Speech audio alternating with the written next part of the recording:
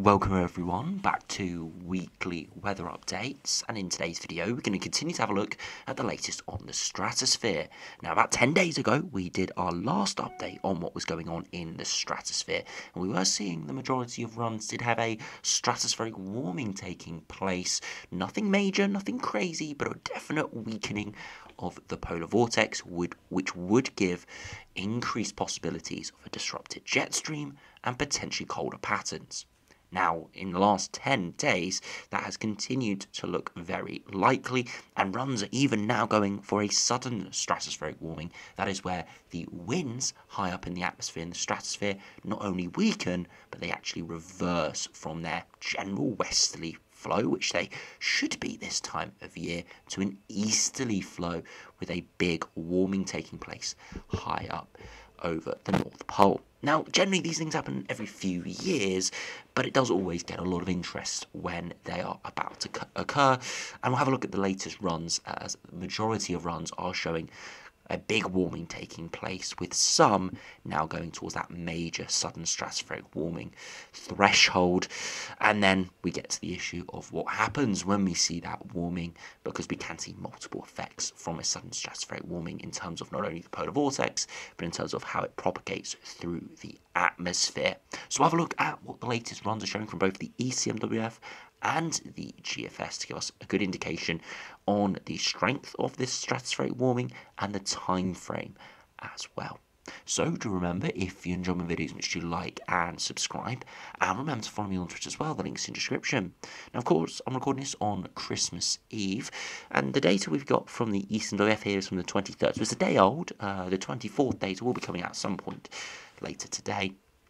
As of recording this, we've got the 23rd data, and you can see it's every week from the 25th, from Christmas Day. So you can see from the 25th to the 1st, this is the anomaly chart over the North Pole at 10 HPA, the typical sort of pressure level where we look at what's going on in the stratosphere. So you can see that where the polar vortex is, straight over the stratosphere, we haven't actually got any anomaly, so it's pretty much average. But especially on the European side of the pole, we've got a significant warming starting to take place. Now, into the first full week of January, that warming, look at it, it completely consumes the Arctic. Remember, these are anomalies, so we're not going to see these massive dark reds everywhere. This is just the anomaly, so what it is compared to normal. And you see most of the North Pole here, high up in the stratosphere, has a very high positive anomaly, i.e. very big warming trend here, with the temperatures much higher than what they would usually be.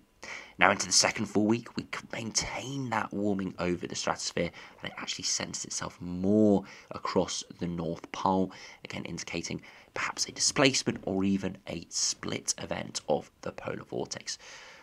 Specifics on that a little bit later. Third week in January, still a warming over the stratosphere, but it starts to weaken, and this is looking pretty typical, where eventually the warming does decrease and the polar vortex reforms. We are early enough in the winter now that the polar vortex will likely reform, which means that this will be an event, take place, a couple of weeks of very weak polar vortex or negative polar vortex, i.e. easterly winds, before the polar vortex reforms, and we do see the normal westerly winds come back. So it'll be very interesting to see what the rest of January and February have in store for the stratosphere if we do see this sudden stratospheric warming taking place. But you see here on the ECMWF anomaly charts, it is looking really quite likely we see a big warming, perhaps even towards a sudden stratospheric warming level. Now, if you do have a look at the ECMWF line charts, this is looking at the actual zone mean winds. So what we're looking at with the temperature anomalies, these are the actual wind speeds. This is what really matters. The temperatures, of course, do correlate. You know, very cold temperatures normally mean stronger westerly winds. Very warm temperatures normally mean very weak westerly winds, or perhaps even weak easterly winds. Now, you see here, over the next week, we've actually got a relatively strong polar vortex. Again, it's slightly below average, but it actually is average right here for the last couple of days of the year. But we see a big drop into the first couple of days of January from around 35 to 40 meters per second all the way down to 3, 4, 5 from the ensemble mean here, with many going below 0, which would be a major sudden stratospheric warming.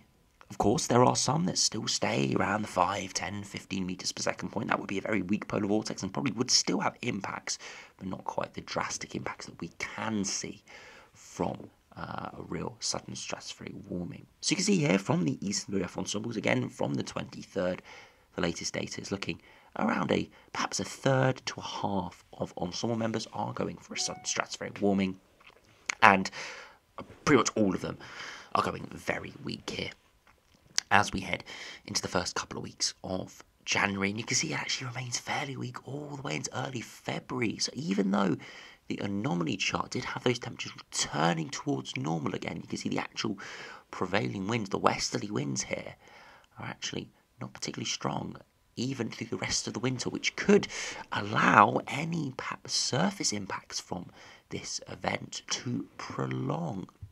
Now, that's all the eastern Blue F data we have, and you can see clearly that the majority of runs are going for a sudden stratospheric warming, or at least a big warming in the stratosphere.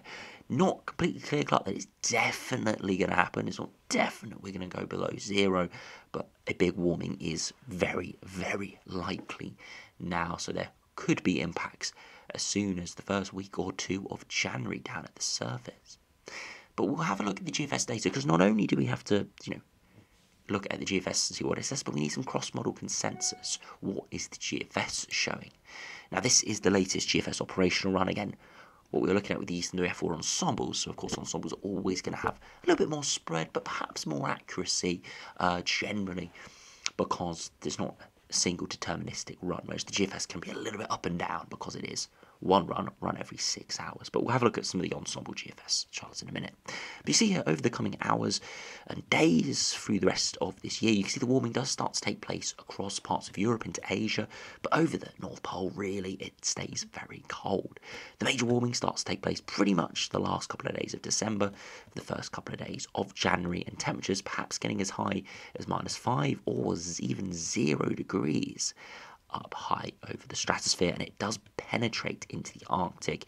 Here, the GFS probably has a displacement event taking place where the polar vortex gets pushed out of the North Pole.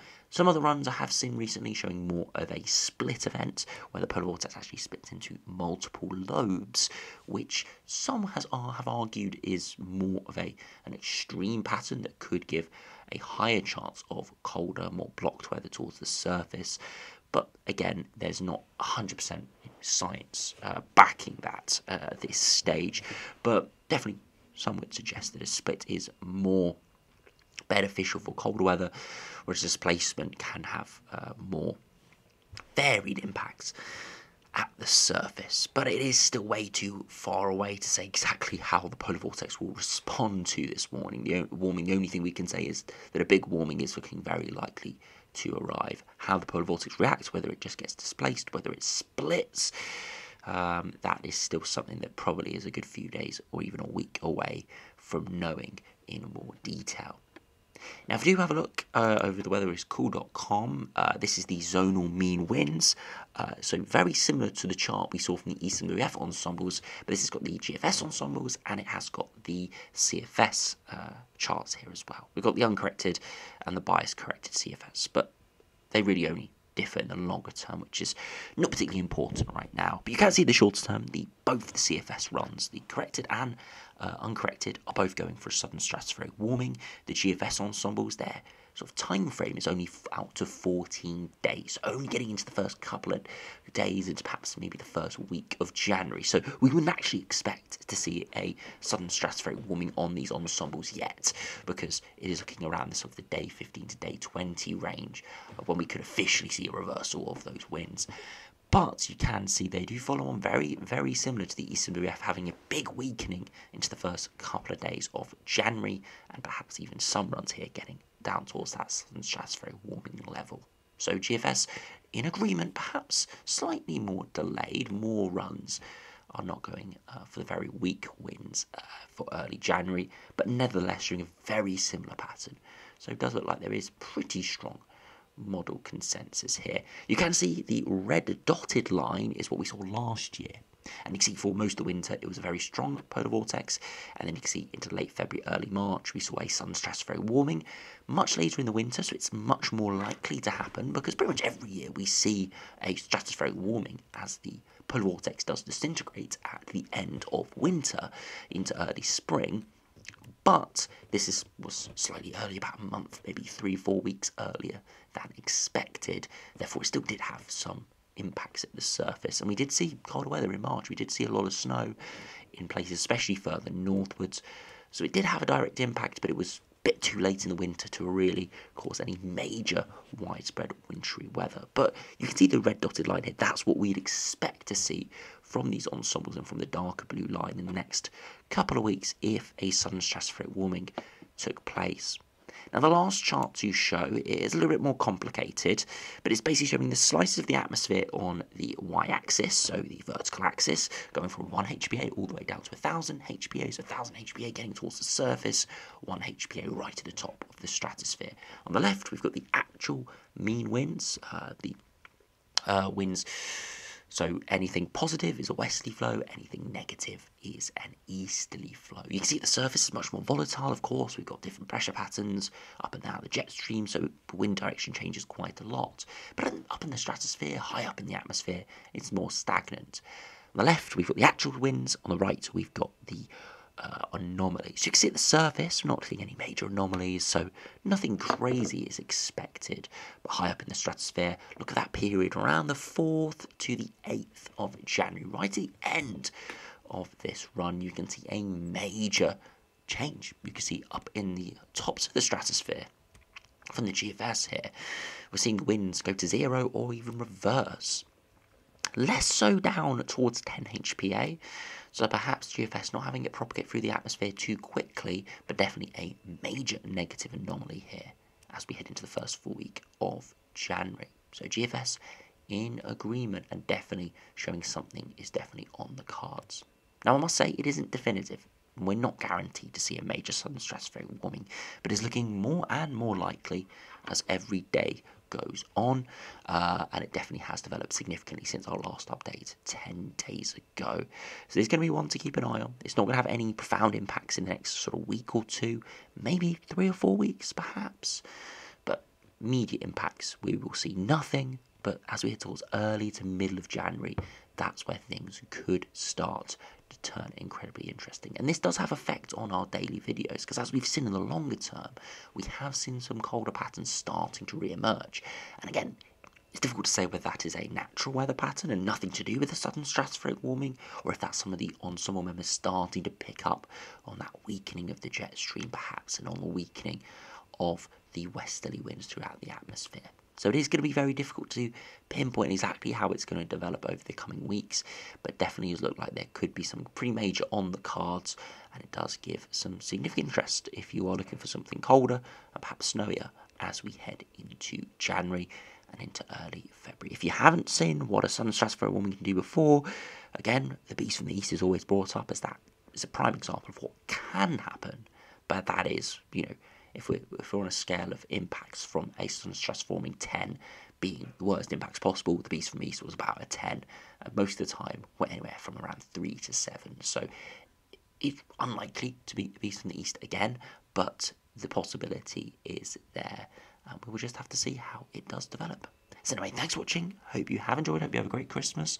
And I should have another update out tomorrow. Probably quite a short update because it is Christmas, of course. As there does look like there will be some more weather warnings issued for later this week. Not only for heavy rain, strong winds, but also some snow for parts of northern England and Scotland. So anyway, thanks for watching. Hope you enjoyed. Subscribe if you're new. And I'll see you again for another video soon.